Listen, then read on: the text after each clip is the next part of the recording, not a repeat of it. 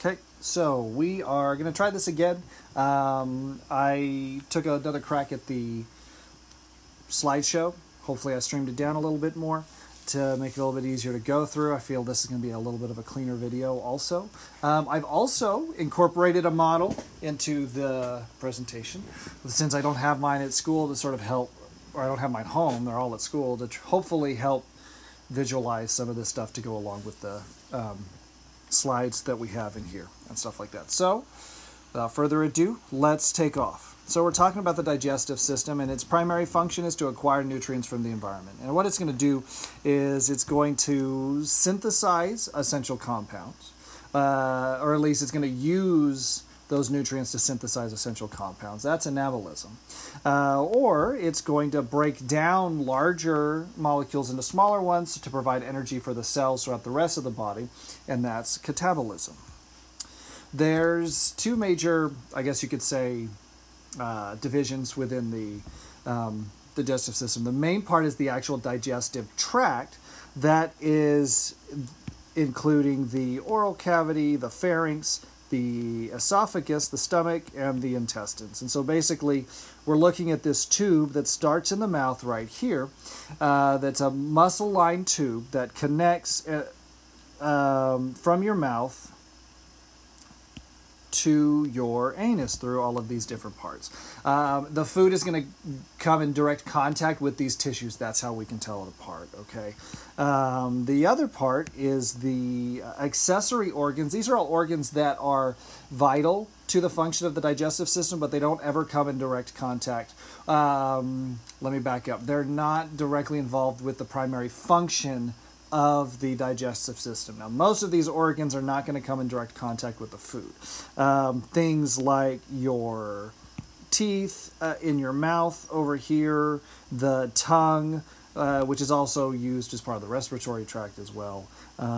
Your salivary glands is one. Liver, gallbladder, pancreas hanging out in the back are all vital, but don't come in direct contact. They also have other functions as well. So that's why we call those accessory organs. And so basically we've got 5 major processes. 1, 2, 3, 4, 5, 6 major processes. So the first one is ingestion. That's the food actually coming into your mouth right here, okay? Then we come into the mechanical digestion, which is the chewing, grinding, shearing, tearing of the food. It happens in your mouth. That's all the purple arrows, basically. It happens in your mouth. It also happens again in your stomach. Propulsion is the movement of food. Swallowing, which we'll talk about in the back of your throat, going into peristalsis. That's the regular rhythmic movement of food that happens in the esophagus right here, but also in the intestines farther on. Chemical digestion is the actual breaking down of substances into smaller organic fragments and getting them ready for absorption, which is another, the actual taking in of those nutrients into the bloodstream and then being circulated through the rest of the body. And then at the end of all that, as part of your digestive system, is the defecation. That is the expulsion of waste at the end in the form of feces out of your anus. And so basically, we're going to go through your entire digestive system from beginning to end, more or less in one fell swoop, okay? So when we talk about the lining of the digestive tract, the lining protects the surrounding tissues against a lot of things. Corrosive acids and enzymes, mechanical stresses, bacteria that we're taking in or that are residing in your digestive tract. We can have, so going more into this, all of these organs are in your abdominal cavity, so sitting below your lungs here, going down into the pelvic region farther down, so about here-ish, right? Holding all of this stuff together is something called the peritoneum, okay? The peritoneum, if you're looking to spell it, it is right there.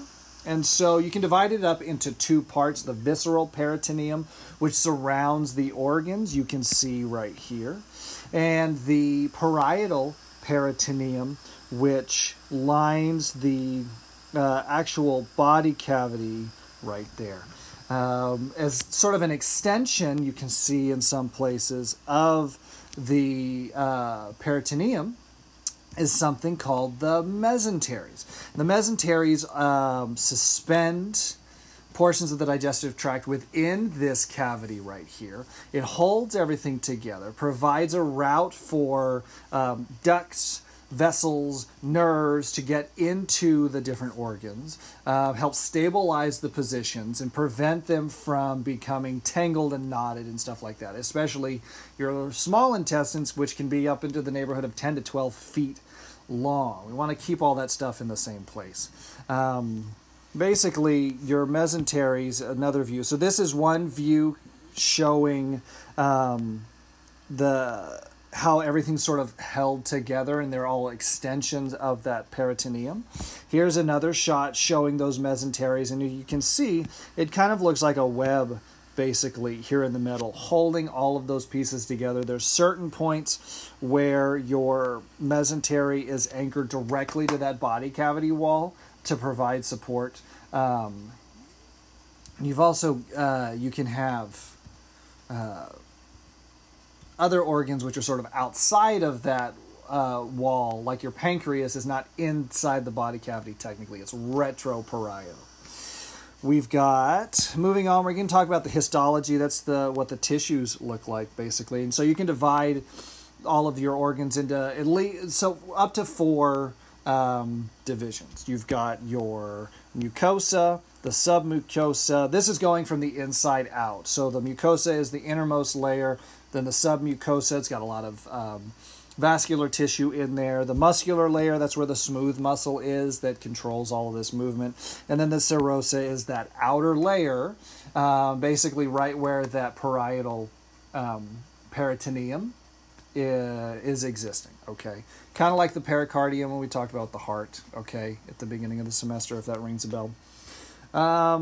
So, an action of the digestive system is this idea of peristalsis, and we'll kind of talk about where that happens here in just a second. So, peristalsis is the more or less orderly process by which food is moved throughout the body. So if you've swallowed and you felt something really big, or you take an exceptionally big mouthful of water and you try to swallow it and you can feel it going down, it kind of hurts a little bit, that's that peristalsis, okay?